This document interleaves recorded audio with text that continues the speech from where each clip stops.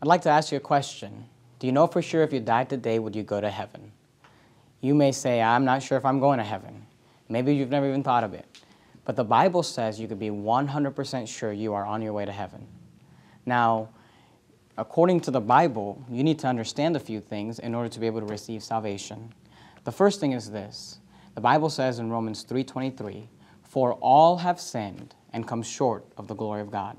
The Bible tells us that sin is the transgression of the law. When we break God's law, we sin. And according to that verse, we've all sinned. I'm a sinner, you're a sinner. And unfortunately, there are wages for our sin. Romans 6:23 says, "For the wages of sin is death." Now, the word wages means payment. It's what you earn. When I go to work, they give me money. Those are my wages. But because of my sin, the wages is death. What I earn is death. For the wages of sin is death. Now, when we think of death, most people think of a physical death. But Revelation chapter number 20, verse 14 and 15 says, "And death and hell were cast into the lake of fire," a reference to hell. It says, "This is the second death. And whosoever was not found written in the book of life was cast into the lake of fire." So, according to the Bible, our wages for our sin is not just a physical death, but the second death. You say, what is the second death? Being cast into the lake of fire. This is the second death.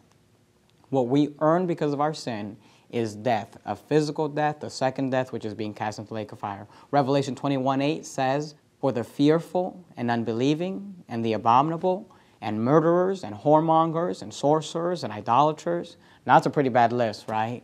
Murderers, whoremongers, sorcerers. Most people would agree. A murderer, oh yeah, they're going to go to hell.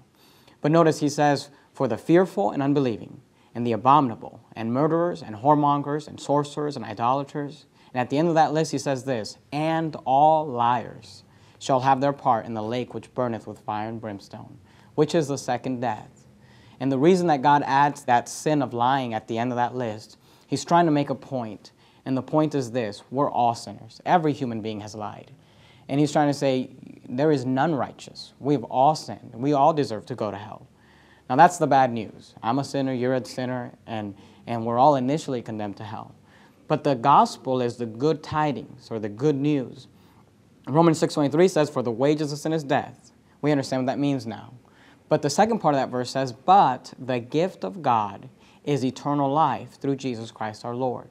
The Bible says that God has a gift he wants to give you, and that gift is eternal life.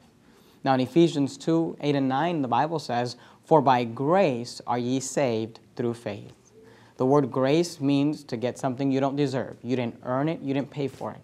"Are ye saved" is a reference to being saved from hell, because I don't want to go there. I'm sure you don't want to go there. Through faith means, the word faith means to believe. It says, "For by grace are you saved through faith," and that not of yourselves, has nothing to do with you. Here's why. It is the gift of God, not of works, lest any man should boast. A gift is not something you work for. A gift is something that's given to you. Someone else pays for it, but you don't pay for it. If I gave you a gift and asked you to give me money for it, that wouldn't be a gift. If I gave you a gift but asked you to do something for it, that wouldn't be a gift. Now, the gift doesn't cost you anything, but it costs the person giving it to you something. And the gift of God is the exact same way. Jesus had to pay for that gift. Romans 5:8 says, "But God commendeth his love toward us, in that while we were yet sinners, Christ died for us." John 3:16, the most famous verse in the Bible, says, "For God so loved the world, that he gave his only begotten Son, that whosoever believeth in him should not perish, but have everlasting life." The gospel is this. Jesus Christ was born of a virgin. He lived a sinless life. He never sinned, never did anything wrong. He died on the cross, was buried. The Bible tells us his soul went down to hell for 3 days and 3 nights, and he rose from the grave, not to pay for his own sin because he had no sin.